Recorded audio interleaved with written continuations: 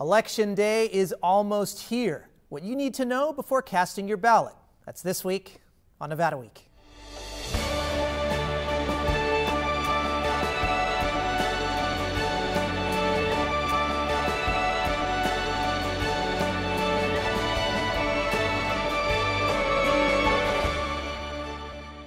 Support for Nevada Week is provided by Senator William H. Hernstadt and additional supporting sponsors. Early voting begins on October 17th and runs through October 30th, and Election Day is Tuesday, November 3rd. Registering to vote can occur now until Election Day. Regardless, this year's Election Day will look different from years past. Although in-person voting is offered throughout Nevada, all registered voters can vote by mail. On today's program, we'll talk with local community groups on what voter turnout might look like and what efforts are underway to make sure every Nevadan's voice is heard on Election Day. Plus, we'll discuss what you need to know about registering to vote and casting your ballot this year. Joining us to discuss these efforts are Eric Jung, Director of Civic Engagement at the Asian Community Development Council, Yvette Williams, Caucus Chair for the Clark County Black Caucus, and Maria Nieto, State Coordinator for Mi Familia Vota.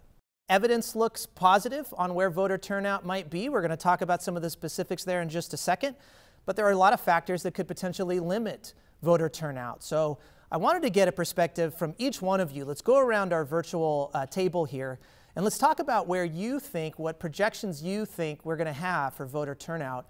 And Eric, let's start with you. So, good morning, Kip. Thanks again for having me on the show. And for us, what we witnessed is during the primary, the June 9th primary, the turnout was already unprecedented. For a primary, we have 30%, and people were lining up for the early vote sites and then for the day of primary. So we believe that according to that kind of enthusiasm and the in-state polling we're seeing from all the different polls, it shows that this one will be unprecedented. And I'm glad that the county, the state also have all the different options from mail-in, from early vote, from dropping off ballot to Election Day. So I don't want to put a number on it, but I know it's going to be unprecedented. Well, let's not put numbers on it, but let's talk a little bit about what representation in the Asian American Pacific Islander community has been. Usually it's underrepresented. It's a small portion of our overall registered voters and our voting turnout, but it has trended upwards. Yep. Do you think that, do you feel that that trend will at least improve on where we were in 2016, which I'm looking at the numbers was 43%? So for comparing, so the last one that we had was the 2018 midterm election. Between 2014 midterm to 2018 midterm, the Asian Pacific Islander turnout here in Nevada for during early vote itself is 216% increase. So that's midterm to midterm. So from 2016 to 2020, we believe that number will increase hopefully by 150% at least. So we're looking, hopefully getting that to, again, unprecedented number for our communities. Yeah, it's very encouraging, especially for a midterm election where usually voter turnout is not the same, equitable to what we usually see in a presidential year. Yvette, let's get your perspective on this too. Where do you see voter turnout in 2020? Well, you know, we saw during the primary a double the number of what we saw in 2016 primary for presidential election. So I think that is a good indication that we'll see at least double what we saw in the general election in 2016. I think with the mail-in ballots, I think it offered a more equitable opportunity for voters to vote. And so I think voters who were registered actually utilized that option at a much higher rate. Our biggest concern with that is with all that has gone on politically around the post office and ballots getting, mail just being delivered on time. There is a lot of anxiety within the community around will my ballot count? And then the other, of course, biggest thing that people are most concerned about is, will on election day, Will whoever wins on election day basically call themselves the winner when we haven't even counted the mass majority of those ballots cast. And so, what we're trying to do as a strategy is to encourage our community to actually drop their ballots off. There are a lot of early vote sites, a lot of that you can go to and actually drop your ballot off. And so, we're trying to encourage folks to go and drop their ballot off if you have any hesitation at all, and actually ask 10 people that you know if you can drop their ballot off for them, because we are allowed to drop off ballots on election day. So that's kind of the strategy we're trying to use to try to help people feel a little more comfortable about voting. But we're expecting to see a huge turnout that we've not seen before. And um, as far as the Asian population, just wanted to say that we've actually seen the largest increase in registration in our Asian community. They're 8% now of our registered voters in the state. So congratulations to the work you've all been doing there. A huge increase, yeah, and that should be congratulated for sure. Maria, I wanted to get your perspective too. You've brought up some great points here. Is that there's more diversity, Eric as well, more diversity in how voting can happen, which might be leading to hopefully a larger turnout, but yet there is some concern on the voting process itself. Tell us a little bit about what you're seeing in the Latinx community here. Yeah, of course. So something that we've definitely been seeing in the Latinx community is like they're very grateful that vote by mail is now a thing for everybody, and it's something that we don't have to ask for, something that they don't have to ask for. I think that that has been the biggest challenge is, how do I fill out like something that I've never done before? And here at Mi Familia Vota, we also help people with the citizenship process. So we're having new citizens come to us to register to vote for the first time, being like, this is going to be my first election. It's a monumental election. Like, I want to make sure I'm showing up. I want to make sure my family's showing up. So it's also like being able to have those options as well as of, do you want to, mail your ballot or do you want to drop it off? And it's just like, sitting with them and having, and if I sit down with one person, I know that one person is going to sit down with the rest of their eligible voting family and being like, all right, this is what I'm going to do. I'm expecting you to meet me at my house, 10 a.m., dropping off our ballots. And I think like it's the enthusiasm that like really just gets to me. Like I'm like, yes, like I love seeing this. So I really think that, and I know the Latinx community is going to be one of the biggest voting blocks in this 2020 election. So, there's also that fear of COVID. Like some people want to have that experience of like voting in person. It's just like, but they're still immunocompromised. So, like they're thinking, how can I have that first voting election? And also being able to talk to them like, you're still having this experience and it might be in a different way, but we've all have had to adapt due to COVID. Like we're having this virtual roundtable and like thank you so much for the invite, of course. So a lot of people are concerned about like if there's something wrong with their ballot, like if their signature doesn't match, like how are they going to be able to know? And it's also educating them that like if you check and you're registered online and it will show you which signature like you used and which signature it will be matched to. And I think that that's the biggest thing too. And something that we've been seeing with our elder community is like folks don't know how to work the internet sometimes. They didn't know how to check their own voter registration. So that's something that we've been doing is like we can also do that for them, like making sure we're accessible to the community and we're meeting the community where they're at so that they can also go out and vote. Because Okay. of all that education outreach you're doing and kind of what you're seeing in the community here, it seems like a little bit of a higher comfortability with voting itself. What's your projection? We've seen some increased numbers also in the Latinx community in Nevada as well. Do you think that that is going to continue as a trend here in 2020? I honestly think it is, even though paper registration, the deadline was on the 6th, which is just Tuesday. Like we saw so many people. We had a partnership with Univision and La Bonita supermarkets. We like registered more people than we registered like the entire program that day. Like, it's the outreach. It's meeting people where they're at. It's like, hey, I heard you on the radio. I know you were gonna be here. I'm only here to register to vote, and I'm leaving. And it's like a quick process, and it is, like I said, the enthusiasm. So I really think that it's going to continue, and I think it's like when you talk to one person, that person is going to talk to somebody else, and if they might not reach out to that person, they're gonna be like, oh, I can't believe this person bothered me with this, and then the next person's gonna be like, but that's not a bother, and it's just like, it's just a never-ending domino effect. Yeah. Yvette, please, I'm sorry to have cut you off before. Yeah. No, that's okay. I just wanted to piggyback off of that conversation around registering to vote. And one of the things that we have seen, there seems to be more interest in registering online, at least in our community. It's an easy process. People can do it right there while you're having a conversation. You can have them actually show them where the website is on their phone, and they can actually go through the process right then. But another thing is we get a lot of questions. I don't even know if I'm still registered, or I moved, or whatever. And so we're able to reconfirm right then on their phone, that they are still registered, or that, no, you're not in there anymore. You need to re-register to vote.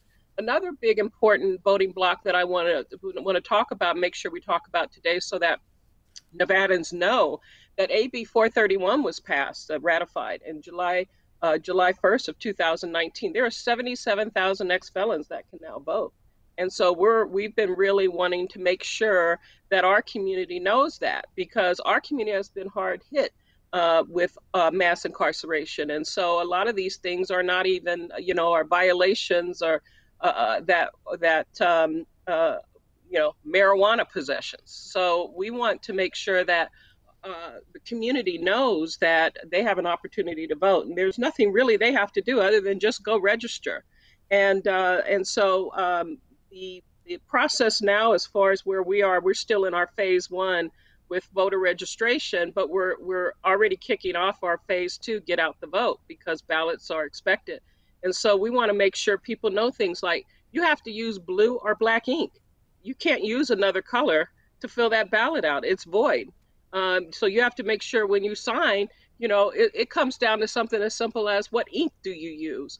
How you sign your signature. Don't get fancy. Don't be, don't just do your little squiggly at the grocery store. Sign it like you normally would sign your check, if you were signing a check, so that your signature is more likely to match what's on file. So those little tips and things like that, we're trying to educate our community on, that this ballot looks completely different. It's a 2-page ballot, double-sided. You need to turn it over. You need to flip it over. You need to fill out both pages. So there's a lot involved in trying to inform and educate the community. We have a lot of information on our website at ccblackcaucus.com to try to help our community go to kind of a one place, instead of trying. Sometimes our governmental agencies, their websites are complicated or difficult to navigate. People don't quite know where to go to find the information they're looking for. So we tried to put everything condensed, one little click of a button, and that information is all there, including those sites that they can go and drop their ballots off. So I think it's just understanding that things have shifted in how voters vote. And as you mentioned, Yvette, and I want to go to Eric on this, the ballot itself has changed. And you mentioned a lot of resources on your website. I also wanted to talk about in-person support you can get and guidance. Eric, if you're looking at your ballot and you've got questions or something's confusing, can you reach out to an organization like the Asian Community Development Council and get some guidance on exactly how to fill out that ballot, the actual process of filling out that ballot? Yes, and for us as a 501c3 nonpartisan organization, we aim to serve all communities, and especially this time we partner with the National Asian American Advancing Justice and APIA Vote. So we have a national hotline, 1-888-API-VOTE, B-O-T-E. So that's 1-888-274-8683, and it provides 7 to 8 different Asian languages. And we are one of the local partners. So if Nevadans call, we will make sure we have a staffer or volunteer translate.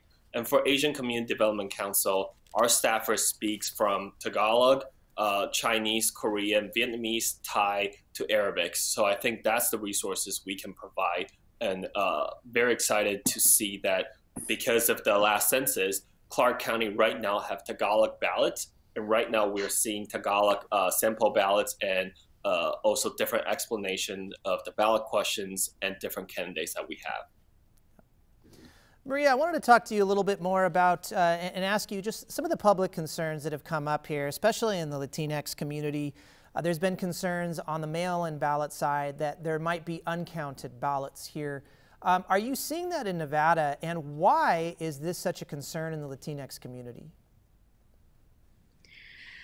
I have heard from a couple folks who have stopped by the office as well, like saying, like, you know, like, how do I ensure that my vote is counted? Like, how do I ensure that my vote won't be rejected?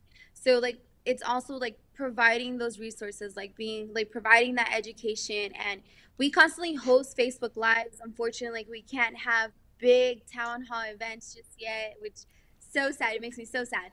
But we do have like Facebook events. We do also have a national hotline that's paired with Univision. So our national hotline where folks have been reaching out, like, how do I register to vote? How do I fill this out? Like, you know, and sometimes it's just that reassurance that the Latinx community needs. And it's just like, you know, if you fill out your ballot correctly, like if you sign it once again with blue or black ink and you use the signature you're supposed to, like, there should be no reason for your ballot not to be counted. So it's that reassurance, and like it's that relief that the community feels when someone's reassuring them, especially in that issue.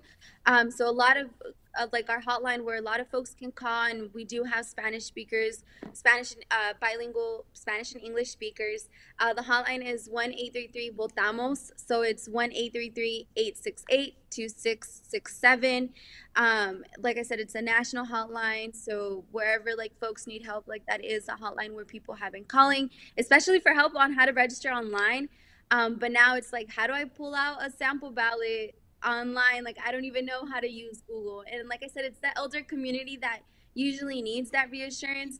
And one of the things we've done too, Kip, is we actually developed a one-pager that walks you through the steps, how to vote. And we put things down there like using the blue and black ink and all of that, and website links and things like that. And so it's a one-pager, just a quick, and it's on our website. So it's right there so people can download it if they want. But we're finding that we're doing a lot of more of emailing, texting, and phones. I mean, we've just gone back to those original grassroots methods that we started with back when we chartered back in 2007. So. And Yvette, you mentioned grassroots, and of course the grassroots election process, of course, is to go to the polling stations on election day and vote. And of course, we're in a completely different world here. I wanted to go around the table and talk about that here on the different diverse options you have to vote. What you're hearing from your members on who, kind of what the primary voting type is going to be here. We've already talked about mail-in. Let's talk about early voting maybe, and let's talk about polling on November 3rd, Yvette. Are you hearing a lot from the Black community that the number one primary option that's probably going to be employed is the mail-in, or do you think a lot are going to be standing in lines on Election Day and in early voting? I think that we're going to have a lot of folks who are going to mail in their ballot because it's convenient for them, and we encourage that. Look, at the end of the day, the important thing is to go vote. However you want to vote, just go and vote. But please pull out our little one-page cheat sheet and make sure you follow those little steps. It's 4 easy steps to make sure that you do this properly. Now, if you decide that you want to drop off your ballot, which is what we're recommending as the number one option, is to drop off your ballot, you can do that at your convenience, and you don't have to stand in line. You skip the line, you go right up to the front, and you let them know that you're dropping off your ballot, and they're going to allow you to drop your ballot off, and then you leave. What we're trying to suggest to everyone, if you're going to enter or go into a site to drop off your ballot, or if you choose to stand in line, and hopefully there won't be many lines, we do have a robust list of sites to vote in person. We are suggesting that, of course, you have to wear a mask, that's required, but we're also suggesting that you put on some gloves. Wear some gloves so that you don't have to worry about touching anything. And then that way you can carry your ballot in. They're getting a ballot that, of course, you're using your glove to give it to them. And then also, you feel more protected having the gloves on. I also want to just give a shout out to Commissioner Weekly. We're actually supporting him. He's having an event called Drop It Like It's Hot, and it's on the 17th.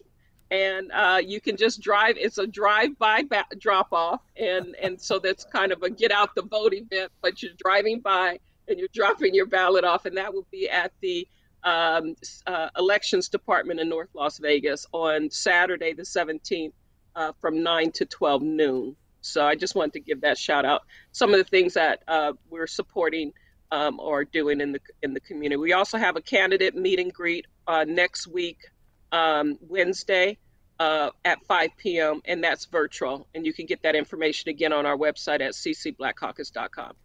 And drop it like it's hot. You mentioned 10/17, the first day of early voting. A perfect segue. We've already talked about this quite a bit already on what is important as far as information that every voter needs right now.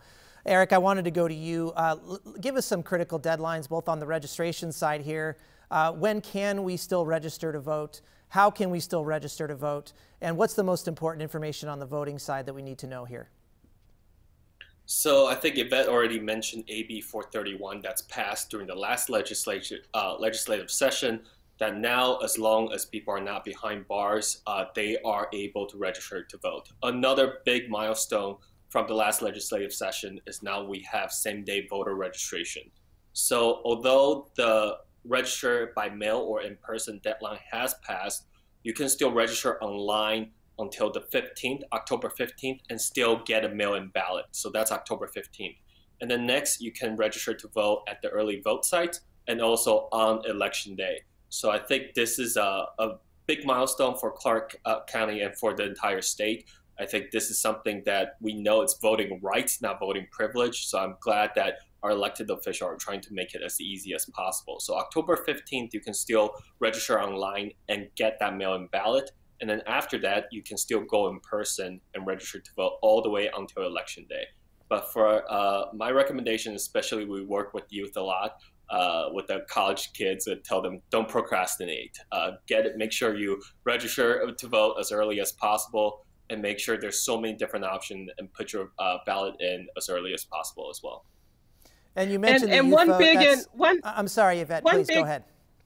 One big important thing to remember, if you are going to register on site, you must take with you a driver's license or some valid governmental issued ID with your picture on it. Otherwise, you will not be able to register. You're a first-time voter, and you're required to prove who you are. After you've registered, then you are not required to show any other ID whenever you go and cast your ballot to vote. So I just wanted to say that because that's real important. We'd hate for people to show up and then they don't have a ID with them. Yeah, great point. Great point. I wanted to go to Maria. Eric mentioned the young vote. I want to talk about the Latinx community here and the young vote as well. Across the board, youth are underrepresented. 18 to 26 is the most underrepresented voting population we have. An organization like Mi Familia Vota, how are you trying to get the young vote out to register and to vote on voting day? Yeah, so I think something that I know actually, something that we've been doing a lot of is we're having those conversations with them. We're having weekly check-ins with them. Our voter registration organizer actually started a group called #YouVoteMatters. She started this at the beginning of the pandemic, and we released a couple of videos at the beginning of the pandemic. The youth was talking about why they're registered to vote, why they're going to be voting, and why it's important for the youth to vote. And we've just been engaging with them. We've had panels with them at the end, because we did about, I believe, 6 videos. At the end of the 6 videos, it was called our series. At the end of our series, we did a Facebook Live that actually got a lot of views, got a lot of shares, a lot of likes. And it is the youth that is motivating also the elder community to do it. And we've received those messages, like young people registering to vote, young people telling me why for them it's important to vote. And they're bringing up different issues, like from immigration to education to environment to just because it's their right to vote. Like Eric said, it is voters' rights, not voters' privilege. And we have definitely seen that in the Latinx community, but especially in our youth. I like me myself, I'm not too far away from the range that you said. I'm not gonna say my age, but I'm not too far from the range that you said. So it like seeing this and like being able to talk to people who are my age, and unfortunately I can't vote because I am undocumented, but being able to see like folks who are eligible to vote, they'd be like, dang, this girl, she's undocumented and she's still trying to get me to vote. And I'm like, yes I am. So and it's also talking to them in a language that they understand and a language that they feel comfortable with. And it's about, like, once again, like voter accessibility. So how are we giving them the information in a way that they understand without using like big words? Because sometimes big words be confusing me too, and I work in this field. Like it's my job to know this and to know the language, but also making, like I said, making it accessible. And just to touch base real quick on AB 431, like making that also in Spanish. Like we are very dedicated to translating everything, every information that we have, to make sure that they also have it, because it's also the youth that is going to be telling their parents, their grandparents, why it's important for them to vote. And a lot of their parents and grandparents speak Spanish, so having that information in Spanish for them is also like really important to them. Thank you for joining us this week on Nevada Week.